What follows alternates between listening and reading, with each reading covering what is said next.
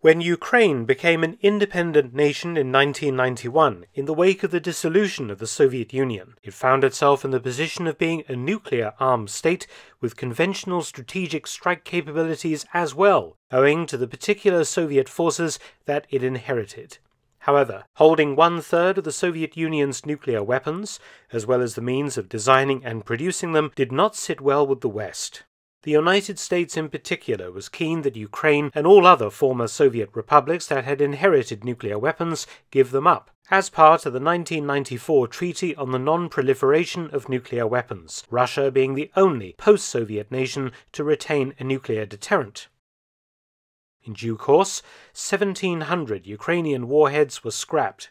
Obviously, some commentators have raised the obvious point in light of recent ongoing events that the present war would never have occurred if Ukraine had remained a nuclear power.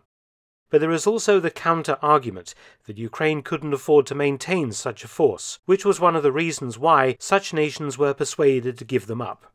However, Ukraine also lost, as part of its denuclearization, its strategic bomber capability that it also inherited from the USSR, used to deliver both nuclear and conventional cruise missiles and bombs onto long-range targets on land and at sea.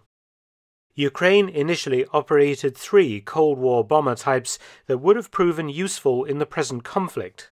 Ukraine used to possess 60 Tupolev Tu-22M Backfire bombers, 17 of the Tu-22M2 variant, and 43 Tu-22M3s, along with 423 Kh-22 cruise missiles.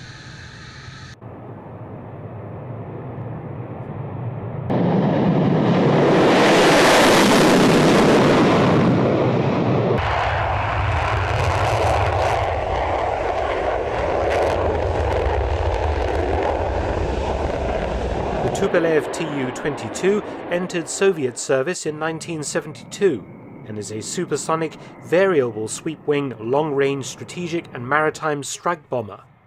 The Soviets used them primarily to attack shipping at long range, and today the Russian Air Force still has about 70 in service.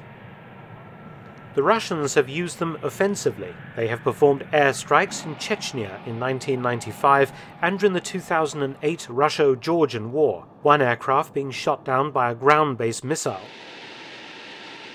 In 2013, Backfires conducted a simulated attack on Sweden, the Swedish Air Force failing to respond, and subsequently have flown several more nuisance missions around Sweden. In Syria in 2015-17, Backfires made many attacks, firing air-launched cruise missiles from the Mediterranean or actually flying bomber raids from Iran. Still a very capable plane, the airframes have been progressively modernized and updated. The Tu-22M3 version of the Backfire has a crew of 4, and a maximum speed of just under 2,000 km an hour, or 1,241 miles per hour, Mach 1.88, with a typical load combat radius of 2,500 km or 1,600 miles, hauling 10 tons of ordnance. It can carry up to 24 tons of ordnance, from cruise missiles to sea mines and various free-fall bombs. The Ukrainian Air Force operated the type between 1991 and 2006, until under the terms of the Nunn-Lugar Cooperative Threat Reduction, named after the 2 US senators behind this legislation. The aircraft and all their cruise missiles were scrapped, the last in January 2006. 4 aircraft survive today as museum examples in Ukraine. The Kh-22 cruise missiles, Ukraine scrapping all 423 on strength, is a large, long-range cruise missile produced since 1962. It has an effective range of 600 kilometers or 320 nautical miles at Mach 4.6, delivering a 1,000 kilo or 2,200 pound warhead. If Ukraine had retained these aircraft and missiles, perhaps Russia's Black Sea Fleet would have been unable to operate close inshore, as it has been doing of late off the coast of Ukraine. Perhaps. Russia retains the Backfire as it has long-range maritime strike capabilities. The second strategic bomber type the Ukrainians gave up was the Tupolev Tu-160 Blackjack.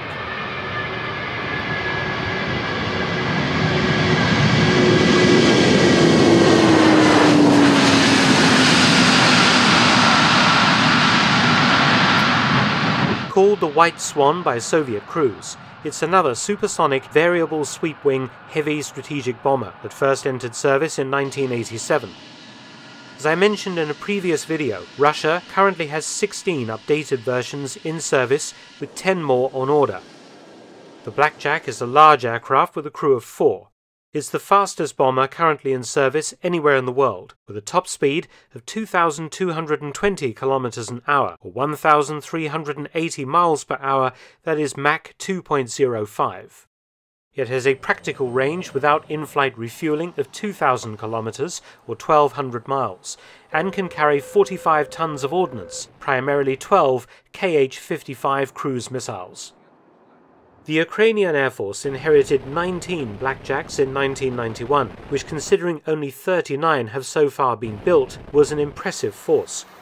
But as per the Nunn-Lugar agreement, in 1999 Ukraine gave 8 of the best airframes to Russia in exchange for gas debt relief, and the remainder, bar one in the Museum of Long Range and Strategic Aviation in Poltava, Ukraine, were scrapped. The agreement between Russia and Ukraine saw Russia purchase not only 8 Blackjacks and 3 Tupolev 95 Bear bombers, but Ukraine's entire stock of 575 Kh-55 SM cruise missiles for $285 million, this value being deducted from Ukraine's debt for natural gas. It is not beyond the realms of possibility that ex-Ukrainian Air Force Blackjacks and missiles have subsequently been used by Russia against Ukraine in the 2022 war. For example, Russian Blackjacks launched cruise missiles at the Ukrainian city of Vinnytsia in April. If Ukraine still had a force of modernized Blackjacks, it would have been able to attack, using cruise missiles, targets deep inside Russia, helping to further retard Russia's offensive capabilities. Or put another way, if Ukraine still had Blackjacks and Backfires and their accompanying cruise missiles, they may have provided a deterrent against Russian aggression in the first place. Perhaps. The third aircraft type given up by the Ukrainians was the one I've just mentioned as part of the gas debt relief deal, the Tupolev Tu-95, known to NATO as the Bear bomber. A large, 4-engine turboprop-powered strategic bomber and missile platform.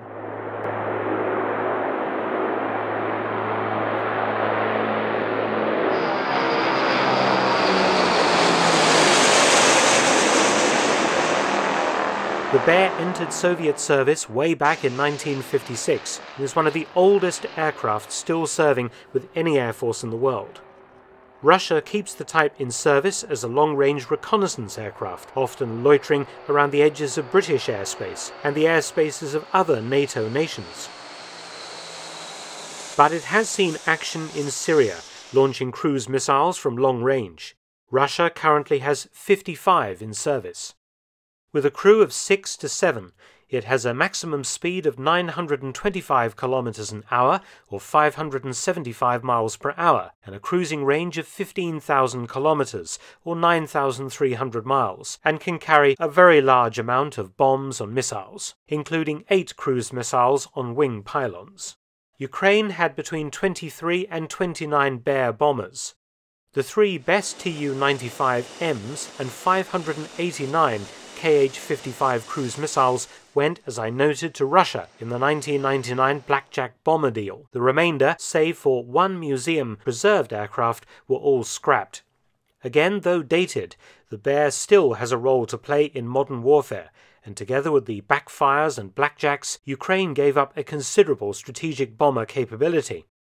The fact that Russia was keen to acquire Ukrainian aircraft and keep squadrons of each type in service in 2022 is proof enough of these old aircraft still being useful and potent today. Thanks for watching. Please subscribe and share, and also visit my audiobook channel, War Stories with Mark Felton. You can also help to support both of my channels at PayPal and Patreon, details in the description box below.